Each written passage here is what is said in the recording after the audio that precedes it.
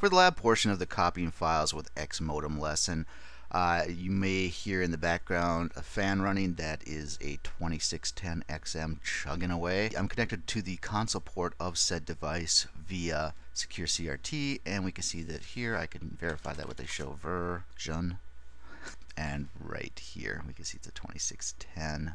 And in secure CRT you can see the options for your session by going to, you won't be able to see this because it's outside the recording range, the options menu, and then click session options. And you can see here I'm using COM port 1. Baud rate is 9600, which, as we said, was the normal default for Cisco devices. Data bits is 8. You shouldn't have to mess with that. Parity is none. Shouldn't have to mess with that. Just if you're setting this up from scratch, make sure that you set these up this way. Stop bits, as we saw, they're actually using 2 stop bits on this device. Doesn't seem to matter. I've always used 1. Go your own way on that if you want. Flow control I could probably turn off. I just left the default since this is working. I don't deal with the serial break length. These are the normal serial line options that you want to have set, and as you see later, we will change these. So let's get to this. Let's get into configuration mode. And the first thing we're going to do, well, let's do this. From here, do show line console 0 include baud. If the do is throwing you off, if you add do to your exec level statements while you're in config mode, it will execute them. So we can see here the baud rate is 9600, no parity, 2 bit stops, 8 data bits. Back up one more time. Good enough? Let's see. Alright, quit fucking around. Anyways, COM port 1, 9600, that's our baud rate. 8 data bits right there. Parity, none. Stop bits, I've already told you that this is kind of screwy, but we're good to go with 1. So without further ado, let's go under the console line. We get to that point by line console 0. Hit enter, and now we're going to change the speed. And iOS help tells me that I can set this all the way up to this big ass number. From the slide portion, you know that there's only going to be certain speeds that are available, and we're going to play with the one that we'll use quite a bit. And this 115,200 is basically the highest speed that I can get on this particular router, and it's the one that will match up with my terminal emulator. But what I want to show you here is, as soon as you change the speed, this is the line that we're connected to. We're on the console line. So as soon as we change the speed on this, we are going to lose connectivity, and you should be aware of this, and that's why you really don't want to set some obscure, speed here. If you set this to 1, I hate saying the numbers long form, 115,211, you're not going to be able to match that on the other side because there is no option for that speed, and you will be locked out of the device. So let's go ahead and hit enter. And we've still got a flashing cursor, but look, I am not connected to this. I've actually been kicked off. At this point, in order to recover connectivity to this console port, I can do one of 2 things. I can reload the router. When I reload the router, it'll bring up the startup configuration. Since we did not write this speed, we will be back to 9600 baud, and we will be good to go. Or what I could do is change the speed on my side, and that's what we're going to do. Secure CRT, you actually have to disconnect first. So I just right-clicked on the tab, hit disconnect. Yes, I want to disconnect. And you can see that this has turned from green to red.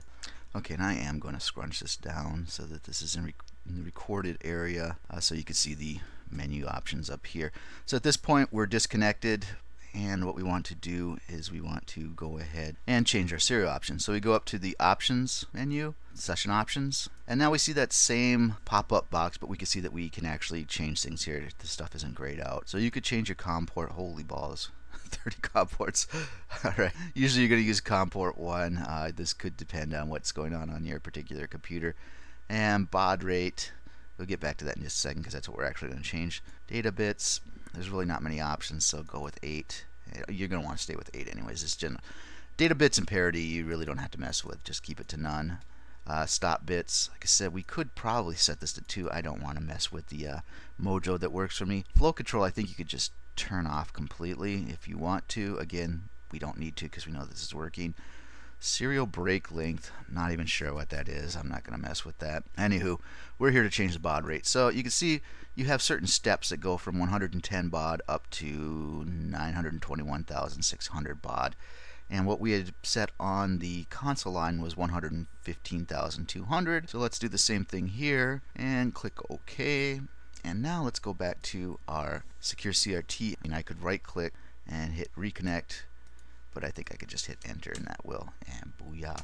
So now it's returned us to the router, and we're still in config mode. Let's go ahead and break out of there. Did a control Z. And what I want to show you here, unfortunately in this case it blows away my previous history, but if I do a show line VTY, not VTY, con 0 ibod, not Baus, it's not an interesting combination of Bauhaus.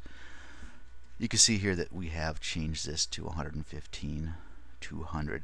So right now we have it set at the pretty much the highest max speed. I'm pretty sure this is the highest max speed that we can do for this device. And as we saw in the slides, this makes a ton of difference. We saw that it was 10 times faster with this speed moving over that file than it was with the 9600 baud, which is the default. So let's have a little fun here and get back into config T mode. Go back to our line console 0 and our speed. And if you want to change those stop bits, you can better off doing it on your terminal emulator, but if you wanted to on the device itself, I think it's stop bits. You can see we have the same options on this side that we did on our terminal emulator of 1, 1.5, and 2. I'm not going to mess with it. So what I want to do here was, let's set this to, I just want to see what my options are. So from here I could go to Quick Connect, which is your second icon, and then choose Serial, and that'll bring up that same. This is if we were going to make a new connection. I just want to see what my baud rate options are. So looks like 230/400 would be my next option, so I'm just going to cancel this. And again, when I hit enter, I'm going to lose connectivity. Oh, actually it's not going to let me do that. Did I not give it a correct 400? Oh, interesting. Okay, let's try 380/400. Okay, so we have topped out on speed, so that's nice. I was going to show you that if I put a speed that was higher than this 115,200, while I would be able to match it on the other side, I would not be able to connect because this router does not support that speed. But iOS, it looks like, is smart enough that it's not going to let me set it to a speed that it does not support. I wonder if that will work for odd. God, I don't want to do this, but well, screw it. We're in a lab. Let's say if we went for 9630, which I can't match on the other side, will it? Okay, perfect.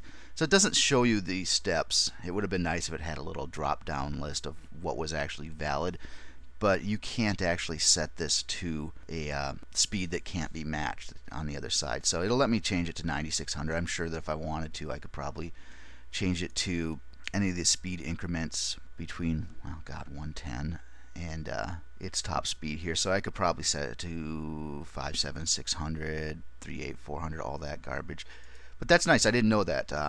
So really it helps you to not screw yourself over here. Okay, enough of this jibba jabba about these speeds.